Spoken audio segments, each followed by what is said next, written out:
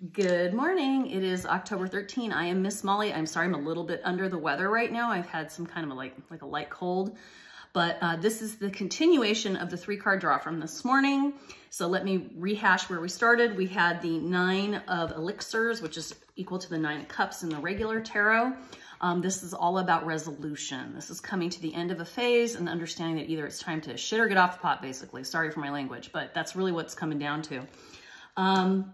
Secondly, we got the Empress, and she was in reverse. The Empress is all about confidence, feeling your power. And I mentioned that you know that you're powerful, but you haven't acted on it. For some reason, you're more worried about the other person than yourself. Okay. Then we had the 2 of Blades, or the 2 of Swords, which is all about making a decision, not wanting to make a decision, being kind of stuck, right? But wow, guess what came out next? The Emperor. Okay, so the Emperor and the Empress in one row. Okay, that's a power couple. That means that there's definitely someone meant for you. This is what I'm picking up. That's not necessarily what the cards mean. But the Emperor is also very confident. This is somebody who matches your energy. And if they haven't already shown up in your life, they're about to.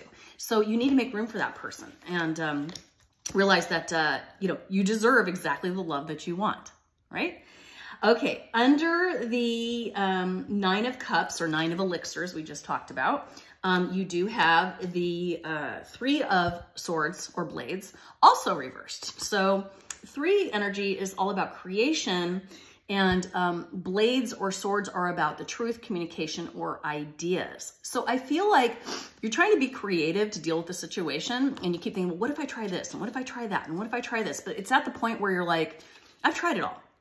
Nothing's working. And so this is where the reality sets in, because then we get the, what is this? The Knight of Coins. So Knights are usually a change in energy. The coins or pentacles are about stability in the home, sometimes finance or career. So this also could be have to do with a job that you've had for a while that maybe you're thinking about leaving or getting, switching to something else. So it could be either personal or career. I'm not really sure on this one. It depends who's watching and how it resonates for you. But either way, with the Knight of Coins, he tends to move very slowly. As a matter of fact, he's at a standstill if you look at the original deck. And so I feel like, again, you're sort of just, you don't feel secure enough to make the decision, even though you know the decision needs to be made. And whether it's a financial decision that's holding you back, or just that sense of, I don't know where I'm going to go. Yeah, I've been there. I know how that feels. Then we get under that 2 of Blades, where I mentioned that indecision, that lack of decision making. And then we got more, we got the 9 of Rods. So another 9 energy, another resolution energy. The rods represent the wands in this deck. The 9 of Wands. Wands, again, are about your dreams, your hopes, your desires, expansion and growth. 9's about resolution. So I feel like once you have let go of this stagnant relationship, like I said, whether it's personal or it's work or even a friendship, it's going to open up things so that you can grow some more. And right now you're kind of like, your pot's too small that you're growing in, right? You need to transplant to a bigger, more freeing pot where your roots can grow out and your branches can grow out. It's like you're in this little tiny greenhouse right now, in this tiny little pot, and you're just too big for it now. Lastly, we get the King of Blades, or the King of Swords, and he's about speaking his truth. He's also sometimes a little defensive. And so this person or this boss or whatever it is that you're dealing with in your life may be a little bit defensive when you try to speak to them, and that's because they're in their ego and you're not.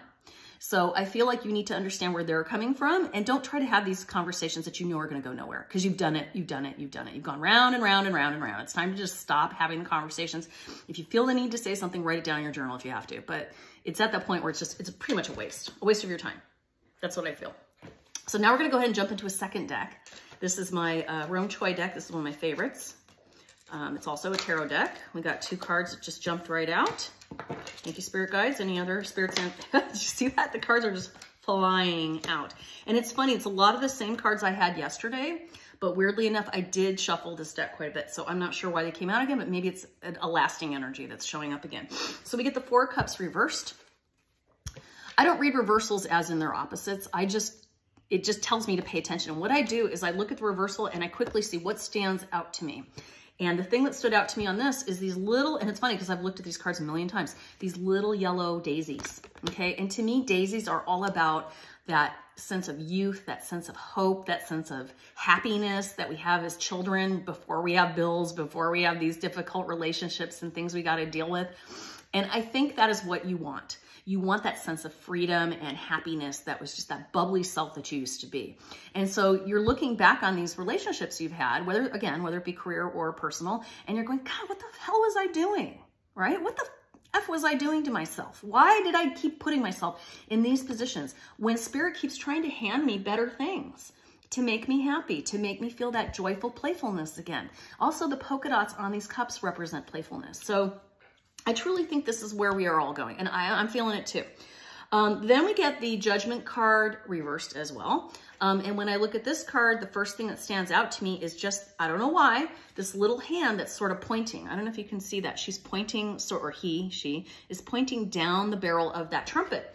So on the regular Judgment card, it looks like an angel sort of blowing a trumpet and all these zombies standing up in their coffins getting started again, sort of a reset, right? But like I said, this came in upside down, and I noticed this finger pointing down on her trumpet. So what she's pointing at is saying, this is all up to you. This has zero to do with Spirit in the universe. This is on you. You have been handed the toolbox full of the tools, and you are choosing not to use them. And if you want to get moving on with your life, because guess what? This is the only one you got right now, jump on it, right? Then we get the Page of Wands. And I think she came up yesterday too, or he. Pages are usually maybe somebody a little bit younger than you, or even it has a maturity issue sometimes. Sometimes pages can just be messages. She's got the wand. Again, this is about your passions. See the water in the background? Water's about emotion, but it's in the background. She's tired of living in that emotion. That negative, like, I don't know what's going to be like today, right? She's ready to move on. She's ready to walk down the shores and see what's on the other side. So I feel like you're going to hear from somebody. I said this yesterday too, I think. You're going to hear from somebody, or you're going to think about somebody you haven't heard from in some time, and they're going to give you a little insight you haven't had in a while, and that's why they showed up. So make sure that you pay attention to those urges.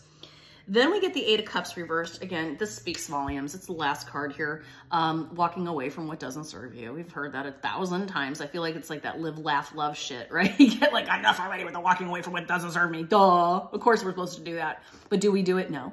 But look, it's very similar to this card, but she's still walking in that water, see? She's still in emotion. This is why she's not leaving.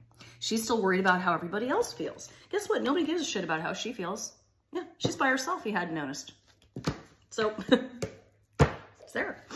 Bottom of the deck, though, this is so weird. Again, this card has come up in my personal readings like 100 times this week. Ace of Pentacles. Big opportunity. It's waiting for you from Spirit. Stability, abundance, and it may be abundance in love. It may be abundance in happiness. It may not be money, but there's definitely something ready to show up, but you got to open that valve. And right now you are closed off because you're so in your situation right now. And we all have to sometimes do these painful things. But, you know, I was talking to my best friend yesterday about some things going on, and she was really smart. She said, you know, Molly, sometimes we have to remember that we are in pain. And when we're worried about other people's pain, we're still sustaining our own pain. And there comes a point where you got to know that you got to take care of yourself because nobody else is going to do it, right? And that really kind of spoke to me today. And so we're going to go ahead and jump into some more decks. We're going to jump into an Oracle deck. This is my vintage deck. We're just going to see if we get a little word of wisdom here, a little more information. Thank you, Spirit Guides, for the cards you already gave us, these beautiful cards for the collective. Spirits, Ancestors, Guides. There we go. Did you see a card fly out to my face? We got Celebration. And look at the butterfly. It's all about metamorphosis, right?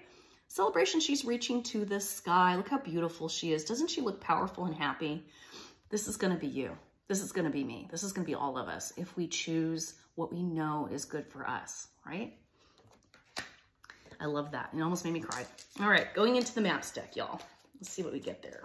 I just love that. It's so pretty. All right, Spirits, Ancestors, Guides. Give us a Maps card today for anybody tuning in. Ooh, you know what? I've never seen this card. This is so funny. I've had this deck for over a year now, and once in a great while, a card I had yet to see has popped out, and this is one of them. We got 20 flying. Look at this beautiful, like, Pegasus-type horse with all the colors. I love it. Flying over this maze. So that tells me that, yeah, there's some complicated stuff you're going to have to navigate, as in any change in our lives, right? But if you look, not only is this beautiful, I mean, unreal looking horse, and horses are all about strength, right? But there's also some little leaves and fairies coming to meet this horse. Like, hey friend, come to our level, right?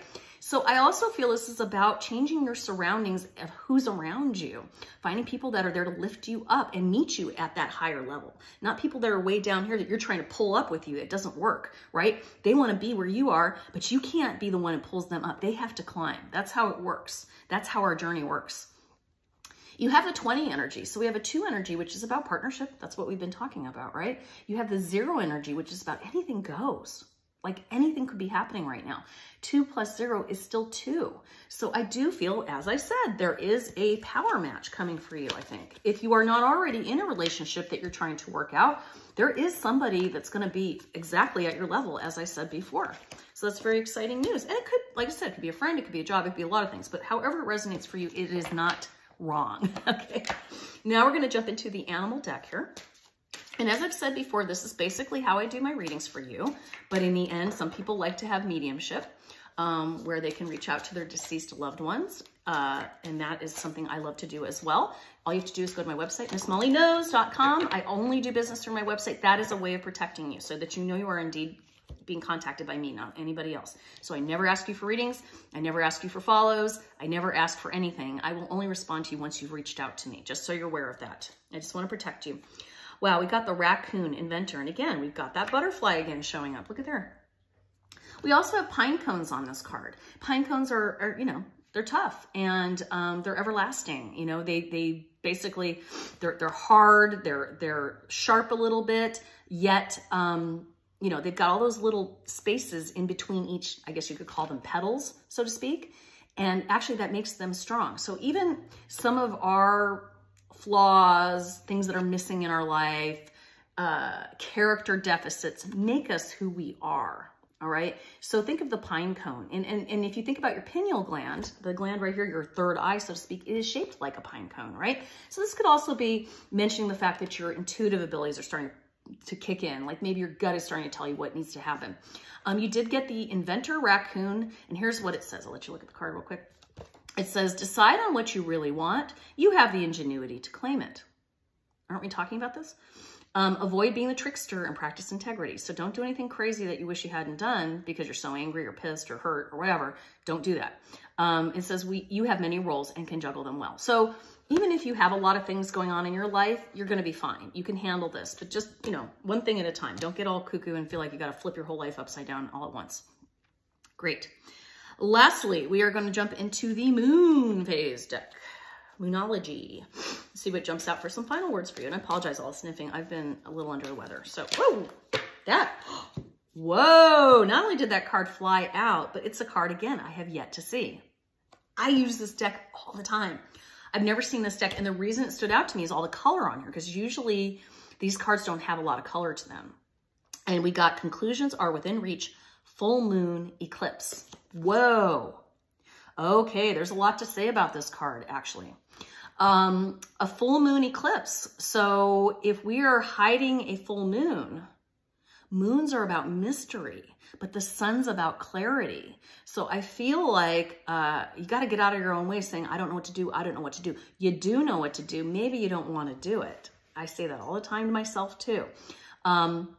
And the fact that this moon is so colorful on this card really stood out to me. You know, you always hear, some people can't see the forest through the trees. You don't realize how powerful you are. The fact that you got a full moon eclipse, come on. That, the Empress, the Emperor, I mean, celebration, flying, inventor, Ace of Pentacles. You got it.